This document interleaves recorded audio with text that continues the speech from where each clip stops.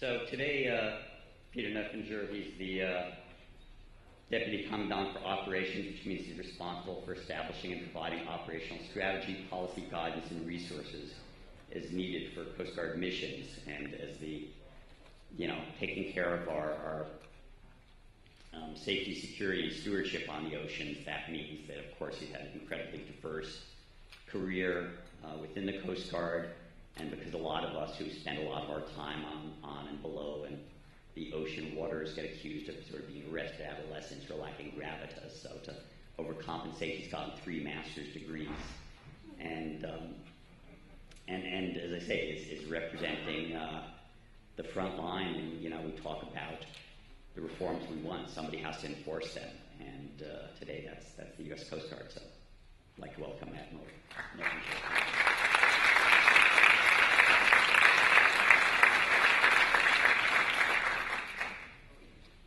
Good morning, and thank you, David. Thanks for being here.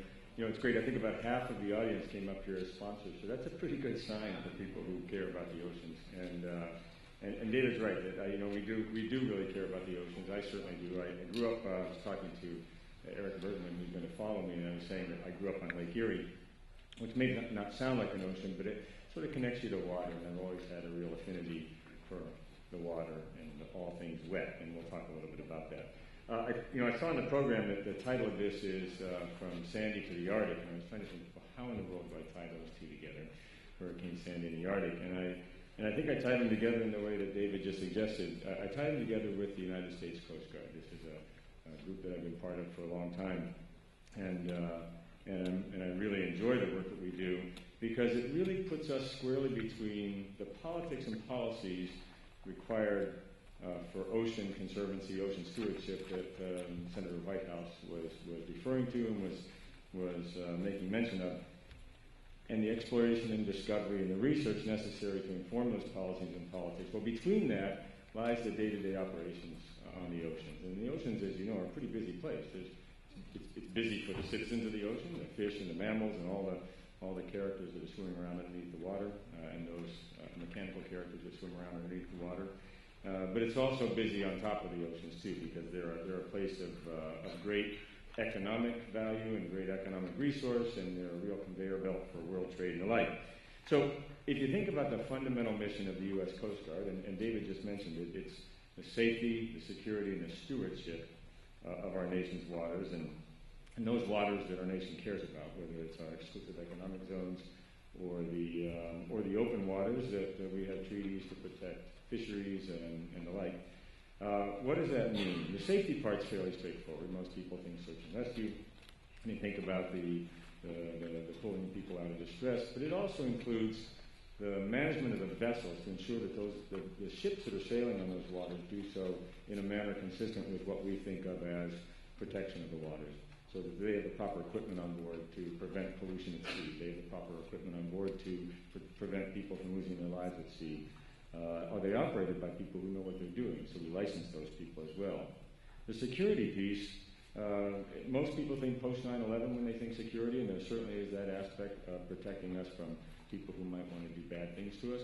But it also includes recovery from disaster and resilience to protect us against the next disaster. So when you look at things like Hurricane Sandy, and I know there's a panel coming up which is going to dig deeper into disaster response, but if you just think about, what does it take to be resilient to disasters when they happen, and disasters will always happen. Stewardship is a little bit more of one of those inside the beltway wonky kind of words, but what it really means to me is environmental protection of the oceans, protecting them from all of that activity to the extent you can. I mean, there's a certain trade-off associated with allowing activity to occur on the oceans, but it's also managing it properly, so that not just protecting it, but managing it so that you can move safely around the water. So it's all of the traffic schemes. It's the work with our international partners to determine what should be allowed, what shouldn't be allowed. So I think of stewardship in a very broad way. And we do that. You always try to prevent things from happening if we can, but you've got to be ready to respond to them when they do. So, as I said before, the oceans really do contain some important resources. Humans being what they are, they're going to find a way to take advantage of those resources, right? So my world is a very practical world. It's not very abstract. It just says, all right, despite what we might want to do to make things as safe and as protected as possible, we know that humans, being who they are going to find a way to either make money or exploit or take advantage of things that they find out there. So my job is to figure out how to do that in a way that's consistent with the protection of the resource, the sustainability of the resource, but yet the ability for people to do the things that they need to do so that we can go into stores and shop and do what we need to do. I like the fact that David mentioned that every state's a coastal state. Years ago I was asked to give a talk to a Chamber of Commerce group in Colorado, and the title of my talk was Colorado as a Coastal State. And to back up that assertion, I had a friend of mine who's a cartographer do a map of the world, but I had him reverse everything so that the oceans were land and the land were oceans or water. And I said, so this is the world I run around in. I said, so my land is wet. And what I want to do this morning is kind of bring you into my wet world and look at the world from a wet perspective. Many of you already do that, but the world looks very different when you're standing out in the ocean looking inland or standing out in the ocean looking around yourself, because it becomes a much more dynamic place, much more interesting place, and a lot less clearly defined in terms of its boundaries and how you might do things. You can't just draw a state boundary or a coastal boundary and say, okay, my responsibility stops here. And so, just as an aside, the idea behind that Colorado as a coastal state thing was to say, if you think of the ocean as land and you think of the land as ocean, then you're just a ship ride away from the shore. And all of that stuff that's moving around on the land just has to find its way to you in the middle of your ocean. So I think of the world in that reverse way, because that's the world in which I live. And I run around in this wet world, not water world, which was not such a great movie, but the wet world. Anyway, so I want to talk about a wet region, a region of the world that's becoming more wet. A new ocean is opening up, because I think it's illustrative of some of the concerns that we have in the rest of the world. And I say that because we have an opportunity in this new ocean of the world to do things a little bit differently and to really think about how to inform what we're doing around the rest of the world as we look at the stresses that are placed upon the ocean today. So I spent a lot of time this past year thinking about the Arctic. Primarily because I had to think about the Arctic. The Arctic used to be a place that we could go to explore, to do research, but it's now becoming a place you have to go to because humans are moving in. I tell people it's like the world just opened up a new subdivision and everyone's moving in to figure out what they can do with it. And some people are finding all sorts of interesting things to do up there. They're drilling for oil and gas. There's a huge extractive resource potential up there in oil and gas and minerals. Fisheries are tending to move into, you heard Senator Whitehouse say that fish start looking for colder areas. Well, some of those colder areas are opening up in a way that allow the fish to move into them. So we don't know what's going to happen as fish stocks move, but fish are sort of annoying in that they pay no attention to national boundaries. They just kind of find their way into wherever they need to go. And you have to figure out how do you now deal with the people who are going to follow them, because humans being who they are going to follow resources. The ice in the Arctic has been melting at a very rapid rate. Now, I'll assert right up front that I'm not an oceanographer nor am I a climate scientist, but I can tell you that there's water where there used to be ice. And that makes it very interesting from the standpoint of the United States Coast Guard, because our job, as I mentioned, is to help the United States govern its maritime waters. And there are a lot of maritime waters in the Arctic. The Arctic is probably in some respects the most geopolitically interesting place in the world because it's so geostrategically important. And it's geostrategically important because of all those economic resources and all of the people that surround it. So if you look at the world from the top, and if you haven't done that recently and you've got a globe at home, just flip it around, you'll see a very different picture of the world. And all of those countries that look so far away are suddenly much closer. And you can start to think about, in some ways to me, it's a larger version of the Great Lakes phenomenon, where, if I look at Lake Erie, where I grew up, it's about, maybe 40 miles across at its widest point and a couple hundred miles long. I can't pretend that what happens on the Canadian side has no effect upon the U.S. side. So we work very closely with Canada to manage the health of the Great Lakes. One can argue how effective we've been over the years, but they're better off than they used to be. But we work very closely with them to manage that health. because we know that whatever happens in the Great Lakes affects everybody in the Great Lakes. It affects all of those states and the provinces that surround the Great Lakes and all those cities and all those individuals. Well, the Arctic is much the same way. So if you think about the Arctic opening up and you look at the potential for it to be a new trade route, it cuts a significant amount of time off the Europe to Asia trip, for example. If that becomes a predictable trade route, if ecotourism and adventure tourism keeps spinning up the way we think it might, and if you begin to have lots of oil and gas drilling up in the Arctic, then it really doesn't matter where it happens up there. It's something that we need to care about. I've long felt that the United States looks at itself as a nation with an Arctic state named Alaska, but not as an Arctic nation. And I think that what we learned last summer when Shell Oil went up to begin drilling off the northwest coast of Alaska, that we're actually an Arctic nation with a lot of equities with respect to how we develop that. And this is not a statement as to whether we should or shouldn't be developing that. That's for people like Senator Whitehouse and others to determine. It's my job to figure out if we do decide to develop that, how do we do it in a way that doesn't dramatically affect the quality of life for not just the people who live in that region, the Native Alaskans, the other indigenous tribes, as well as those of us who move up there to work in those oil fields, to work in those businesses. But how does it affect us? How does it affect the nation? So I would argue very strongly that if you care about the health and the stewardship of the oceans, you need to really care about what's happening in a brand new ocean. Because if you can get it right in a brand new ocean, you can begin to move those kinds of policies and activities down into the way we treat the rest of this world. And I think it can inform very closely. So to that end, what have we been doing? I mentioned I spent a lot of time thinking about the Arctic. I've also spent a lot of time in the Arctic this last year, which for somebody who spent a fair amount of his career in the South Pacific and Gulf Coast and south of I-10, closer to the equator, it's a pretty cold place. So it's not ice-free yet, although it's coming close in the summer months.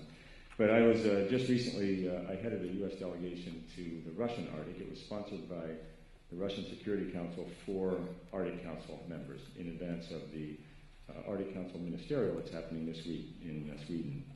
And the purpose of it really, I think, was for Russia to show us the world of work that they're developing. So Russia sees the Arctic is like the Gulf Coast of the United States to Russia. 30% of the Russian landmass is above the Arctic Circle.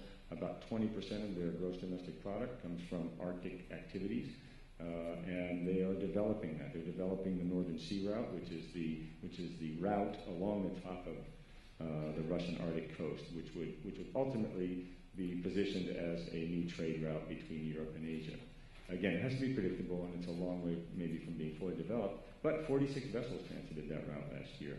That's 46 more than transited the route the previous year. So that's a big sign. And at a minimum, vessels carrying oil and gas from Russian oil and gas development are going to be moving across there. So these are realities. These are not things that we can do, that we can change. We have to be able to respond and we have to act with them accordingly. So part of our work has been to look at the Arctic very carefully and think about what does it mean to have to operate up there, and what does it mean to have to manage in this very fragile environment, in a place where we don't really know what would happen if you had a major oil spill up there.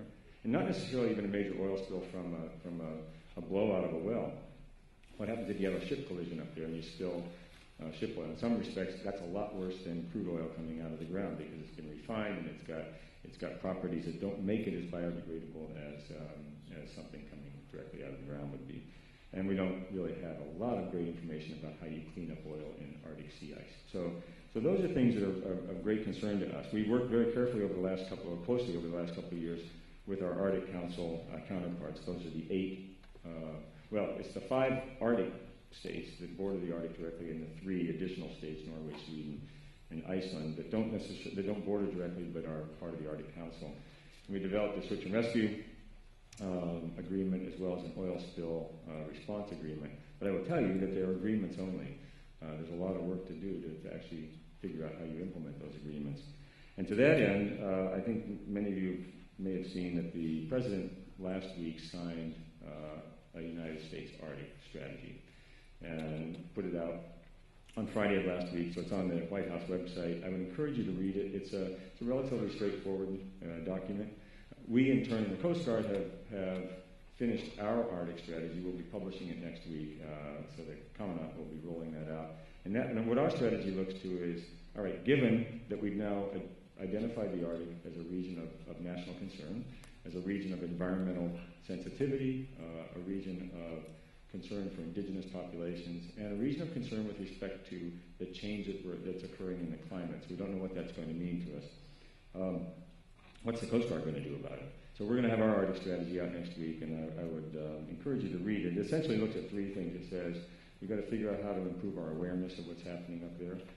We've got to work more closely with the various people up there. So it says broadening partnerships, but that's just shorthand for saying we need to understand all the players up there.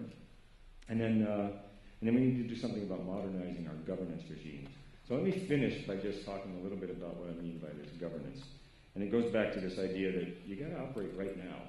So I live in this very non-abstract world where there's a lot of stuff going on. And I have to figure out how to deal with it. There's oil spills every day. There's potential for oil spills every day. There's a lot of vessel traffic. That's not going to go away. It's probably only going to get more intense. So we have to do that in a smart and sustainable way. To that end, you look in the Arctic, and what's interesting is there are a lot of regimes for how we manage oceans. Some are written into law, and some are just written into policy, and some are just agreements we have with other nations and the folks who use the water.